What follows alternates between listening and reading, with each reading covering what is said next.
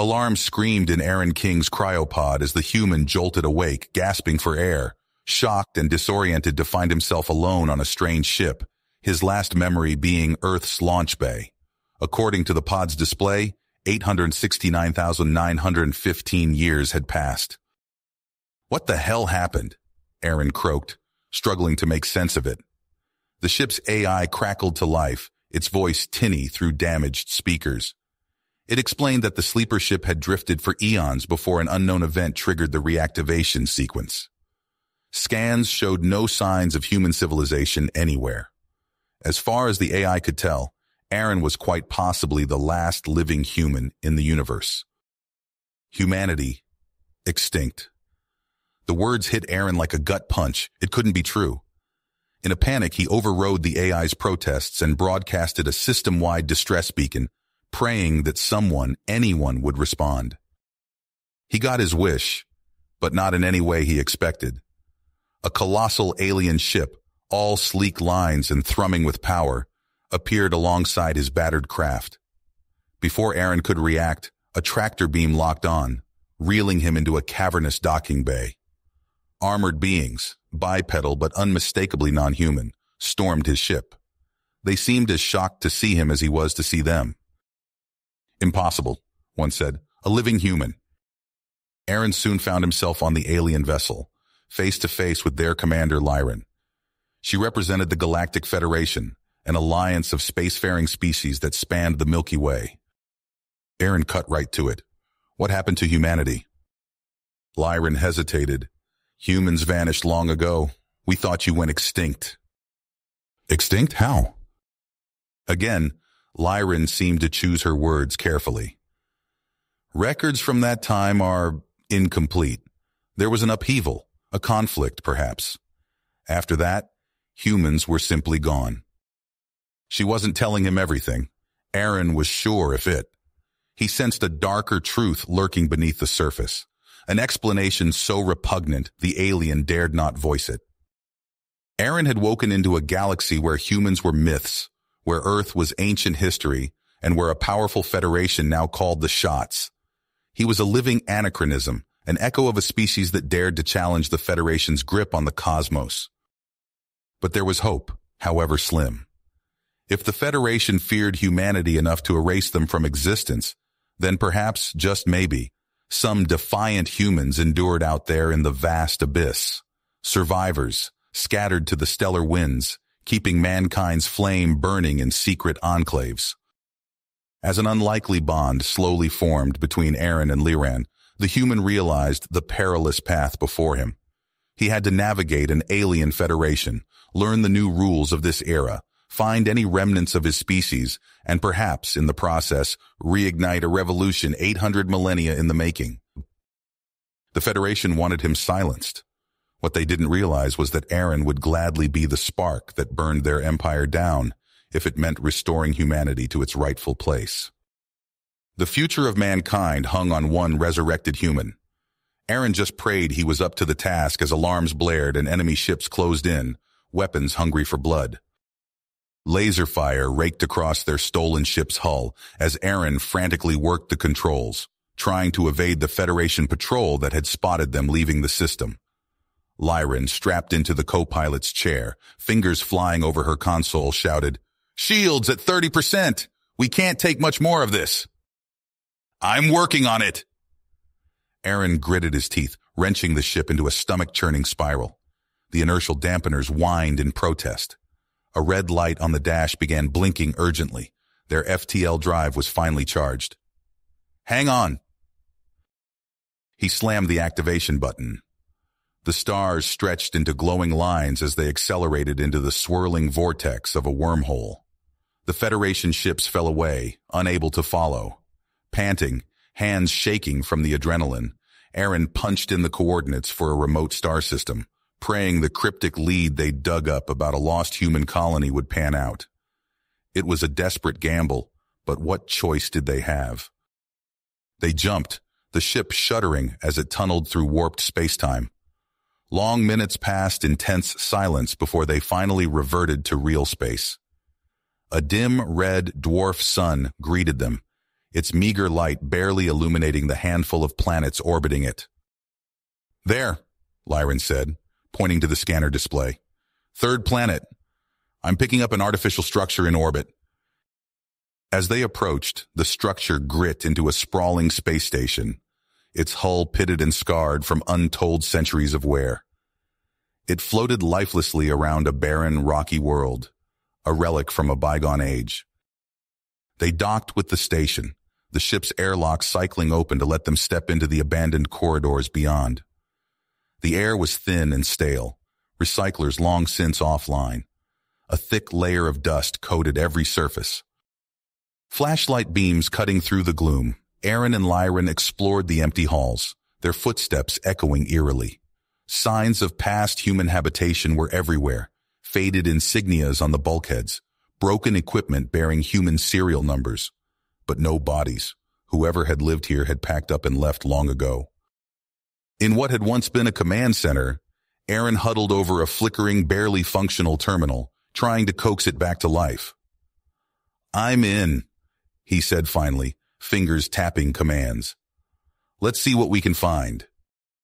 Text scrolled across the screen, fragmented log entries from centuries past, supply manifests, crew rosters, and there, a reference to a place called Sanctuary, a hidden human bastion established in the chaotic years after the Purge, the last desperate refuge of a species on the brink of extinction. Heart pounding, Aaron downloaded the precious data, but as the file transfer completed, an alarm sounded. Lyran whirled, her expression grim. "It's a trap! The station just activated a Federation tracking device." No sooner had she spoken than a new klaxon blared. Proximity alert. A Federation strike force had appeared on their sensors, led by a heavy cruiser. An incoming transmission crackled over the comm. "This is Elite Commander Zorgax of the Federation. We know you're in there, human. You and your traitorous companion. Surrender now and your deaths will be quick. Resist, and you will beg for that mercy before the end." "Zorgax," Lyran whispered. "My old superior, a stone-cold killer." Aaron's hands clenched into fists. "He'll have to catch us first." He sprinted for the control room, Lyran on his heels. Outside, the Federation ships grew larger on the display, weapons dripping. They were out of time. Aaron's fingers flew over the interface. "The station's reactor is old but functional. I'm setting it to overload. Massive radiation surge in 5 minutes. If we time it right, we can ride the blast wave out of here while they're scrambling." "An EMP burst," Lyran said, understanding. "It'll fry their systems." "And cover our escape. Let's move." Hard in his throat, Aaron gunned their stolen ship's engines, rocketing away from the station as the reactor began to redline. The Federation vessels, sensing the danger, scattered, desperate to reach minimum safe distance. The reactor blew. A searing flash of light engulfed the station, a miniature supernova blooming in the void. Their tiny craft bucked and jolted as the blast wave slammed into them, alarms shrieking. Aaron clung to the controls, fighting to keep them on course as the surge propelled them clear. In the rear view, the Federation strike force reeled, their electronics sparking and shorting out. Seizing their chance, Aaron and Lyran jumped to FTL speeds, leaving Zorgax and his hunters far behind. But they knew it was only a temporary reprieve.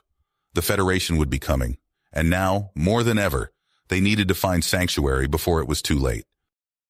The ship lurched as it exited the jump, systems flickering from the strain. Aaron gripped the controls, fighting to steady their course as a bizarre star system materialized before them. A massive blue supergiant dominated the view, its intense radiation bathing everything in an eerie glow. "Lyran, what are you seeing?" Aaron called out, eyes darting between readouts. She hunched over the sensor array, brow furrowed. Multiple terrestrial planets clustered unusually close to the star, but the radiation levels, it shouldn't be habitable. Yet, as they pushed deeper into the system, dodging swirling clouds of radioactive gas, their instruments picked up an anomaly. Faint energy signatures, artificial in origin, emanating from one of the inner worlds. "There!" Aaron exclaimed, hope surging. "That has to be Zion." But reaching it proved a gauntlet of deadly hazards. First came a dense asteroid field, rocks the size of mountains hurtling past at terrifying speeds. Aaron's hands flew across the controls, juking and weaving. "Cannons charged!" Lyran shouted. "Fire!" Energy lanced out, blasting apart asteroids to clear their path. Debris pinged off the hull as they plowed through the gap. They'd barely caught their breath when alarms blared. "Massive solar flare incoming!" Lyran yelled. The blue supergiant belched a wall of plasma, racing towards them faster than they could hope to outrun. Aaron frantically scanned for shelter, spotting a comet tumbling nearby. "Hang on," he roared, cranking the engines to full. They skimmed the comet's surface, tucking into its shadow mere seconds before the flare hit. The ship shuddered violently as radiation levels spiked. For agonizing minutes, they clung to their seats, praying the comet's bulk would shield them. When it finally passed, Aaron let out a shaky breath. "Damage report?" Lyran's fingers danced across her console. "Shields are fried, but we're still flying. Barely." They limped onward, only to face a new obstacle, a vast debris field jam-packed with dormant drones, relics of some ancient battle, their automated defenses still active after centuries. "We'll never make it through that gauntlet," Lyran said grimly. Aaron's eyes narrowed, an idea forming. "Maybe we don't have to. Those drones, can we trigger them remotely?" Understanding dawned on Lyran's face. She nodded, fingers flying as she sent out carefully calibrated signals. One by one, drones activated, weapons firing. A chain reaction spread through the field, the drones destroying each other and clearing a path. They threaded the needle of devastation, emerging into clear space with Zion looming ahead. Its verdant surface was a welcome sight after the hellish journey, but as they settled into orbit, they saw no cities, no spaceports, just wilderness. "There," Lyran pointed. "Energy readings, some kind of cloaking field." Aaron hailed the hidden colony, heart pounding. A gruff voice answered, demanding identification. Before he could respond, their ship was locked in a tractor beam, dragged down to a concealed landing pad. Armed figures swarmed them as they exited. "Hands where we can see them," one barked. "Who are you and how did you find this place?" Aaron raised his arms slowly. "My name is Aaron King. I'm human from Earth. We've come seeking help." Disbelief and suspicion warred on their faces. They were marched to a stark white room, where Aaron underwent a barrage of tests and interrogations. Gene scans, historical quizzes, psychological evaluations. Hours passed before a stern-faced woman entered. "I am Anna Tereshkova," she said coolly. "You claim to be from Earth. Explain." Aaron told his story, the cryopod, his awakening, the extinct humanity he'd found. Anna's eyes widened at mention of the Federation. "So they've found us at last," she murmured. She revealed the truth of Zion, descendants of refugees who'd fled when the Federation purged humanity centuries ago. They'd hidden here ever since, forsaking advanced technology to avoid detection. "But now the Federation hunts us again," Aaron said. "We need to fight back, and we need your help to do it." Anna's lips pursed. "You ask us to abandon generations of safety for a war we can't win?" "We have to try," Aaron insisted, "or humanity dies forever." The council convened, fiercely debating the issue. In the end, it came down to Anna's vote. She stared at Aaron for a long moment before nodding grimly. "We'll help you," she said. "God help us all." But they'd barely begun planning when alarms shrieked. Federation ships decloaked in orbit, raining fire upon Zion's shields. "How did they find us?" Anna cried. Aaron's blood ran cold. Zorgax. He must have followed us somehow. The shields buckled under the assault. Panic erupted as the colonists scrambled to evacuate. Aaron and Anna raced to coordinate the exodus while Lyran rallied what meager defenses Zion possessed. Buildings crumbled. Fires raged. Aaron hauled shell-shocked civilians onto shuttles bound for hidden redoubts off-world. Each blast felt like a physical blow, years of history and hope reduced to ash. Finally, as the last shuttle prepared to launch, Aaron spotted Lyran sprinting towards them, pulse rifle in hand. They piled in, the hatch sealing just as another bombardment struck. The shuttle lurched skyward, buffeted by shockwaves. Through the viewport, Aaron watched Zion recede, wreathed in flames. His fists clenched as a cold fury settled in his chest. They'd lost this battle, but the war was not nearly finished. In the crowded shuttle bay of their ragtag fleet, Aaron, Anna, and Lyran huddled over a battered datapad. Intel from Zion's archives scrolled past. Fleet movements, supply lines, command structures. The seeds of a plan took root. "We hit them where it hurts," Aaron said, voice hard. "Cripple their ability to chase us. Buy time to rebuild." Anna nodded grimly. "Where do we start?" Aaron's finger jabbed at a star map. "Here, their primary communications hub. We take it out, we blind them." Perseverance glinted in Lyran's eyes. "When do we move?" "Now," Aaron said. "We've got nothing left to lose." The ships of the newborn human resistance jumped to lightspeed, leaving the ashes of Zion behind. Their destination, the first battle in a war to reclaim humanity's future. Aaron hunched over the holographic display, a sea of data scrolling before his eyes. The archives from Zion held secrets, dangerous ones. His fingers danced across the interface, decrypting files that hadn't been accessed in centuries. "There," he muttered, zooming in on a string of coordinates. "Lyran, take a look at this." She leaned in, eyes widening. "A Federation armory? Here?" "Decommissioned but intact. It's our best shot at evening the odds." They assembled a strike team, cramming into a retrofitted stealth shuttle. As they approached the asteroid base, tension crackled through the air. "We've got one shot at this," Aaron said. "Hit fast, hit hard." The shuttle's engines cut out, drifting silently towards the base. At the last second, they fired up, slamming through the weakest point in the asteroid's hull. Alarms blared as they poured out, weapons at the ready. Ancient defense turrets whirred to life, spitting plasma. Aaron dove behind a crate, the heat searing his back. "Push forward," he shouted. They fought their way deeper, room by room. In the command center, Lyran's fingers flew across the consoles. "I've got control of internal defenses," she called. "We're clear to the main vault." The doors groaned open, revealing racks of weaponry and stacks of munitions. But Aaron's eyes locked onto a small black cube, pulsing with blue light. "What is that?" Anna asked. Aaron carefully lifted the device.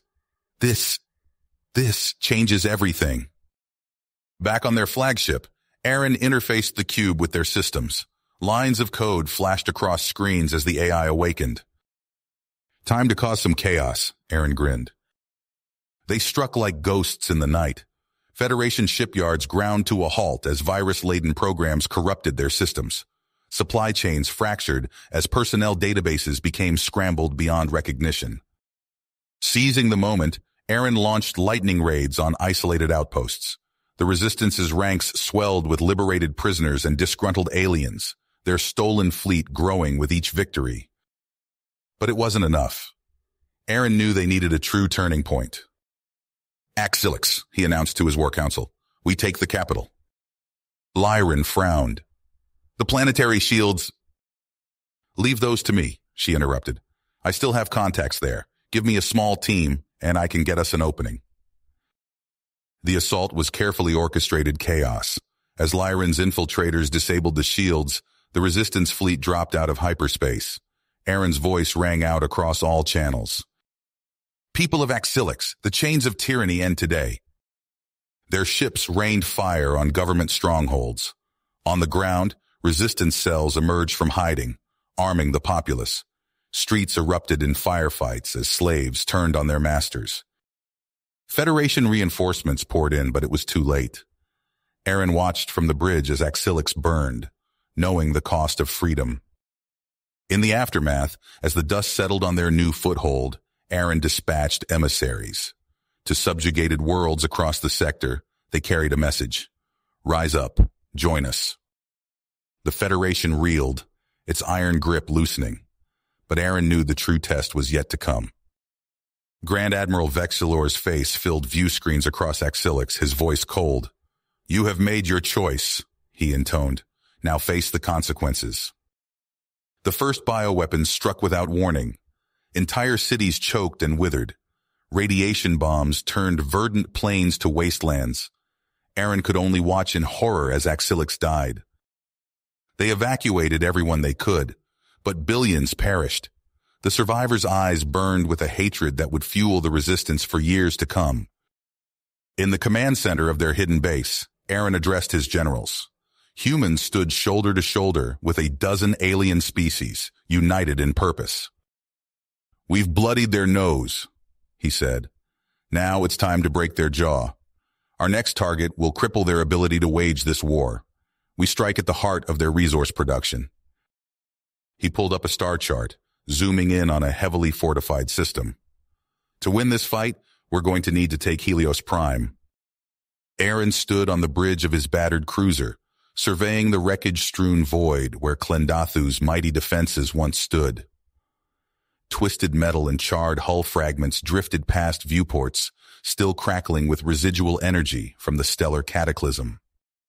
"Status report," he rasped, voice hoarse from hours of shouting orders.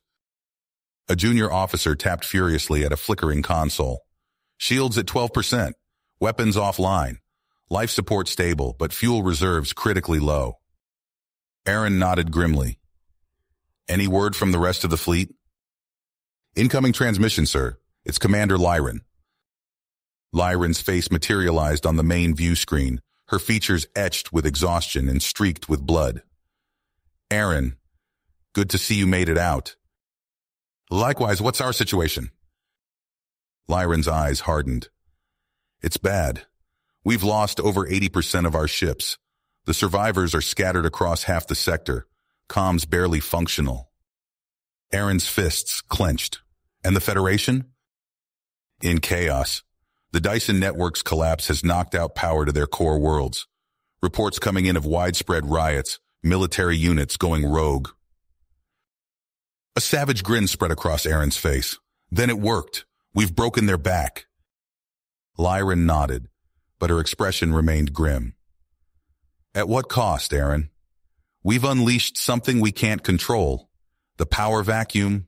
Every warlord and petty despot will be scrambling to carve out their own empire." Aaron's gaze drifted to the swirling stellar debris outside.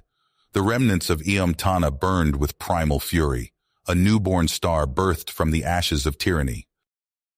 "We knew the risks," he said softly. "The old order had to fall." "And what comes next?" Lyran demanded. "We've shattered the galactic balance. Billions will suffer in the chaos to come." Aaron's fists tight. "Then we build something better. A new future, forged in the fires of our rebellion." Lyran's eyes bored into him. "How? We're barely holding together as it is." "We adapt. We grow stronger." Aaron's voice rang with conviction. "Humanity survived extinction once. We'll do it again, and this time we'll take our rightful place among the stars." A warning klaxon blared. The junior officer's voice cut through the tension. "Sir, we've got multiple contacts incoming. Looks like scavengers, drawn by the battle." Aaron straightened, steel entering his voice. "Sound general quarters. Lyran, rendezvous at these coordinates. It's time to show the galaxy that humanity is back." As the crew sprang into action around him, Aaron allowed himself a moment of quiet reflection. The enormity of what they'd done, the countless lives lost, civilizations toppled, the very fabric of galactic society torn asunder, threatened to overwhelm him. But in the swirling cosmic maelstrom outside, he saw not just destruction, but rebirth. A chance to forge a new destiny from the crucible of conflict. The moment passed. Aaron King, last scion of a fallen Earth, squared his shoulders and strode towards the command chair. The next chapter in humanity's story was about to unfold, written in starfire and sacrifice across the eternal night. You have reached the end of the story. If you enjoyed this story and want to support us, please leave a like and subscribe to our channel, and for every comment that says 88, I will heart every single one of them. Thank you for your time.